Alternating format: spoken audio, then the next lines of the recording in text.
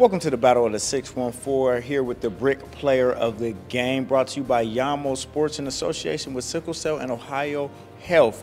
We have Maurice McCall, who had 15 points in a big win for South over Wilmington High. Congratulations on the win today. And just a few words.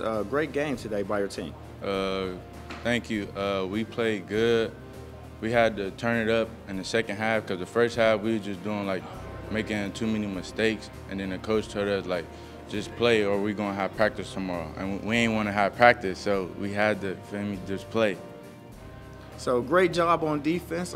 Really a good catalyst to push the ball. 6'4" point guard, long and lengthy. Great game and way to get your team involved. Thank you. Thank you. Appreciate you. Appreciate you.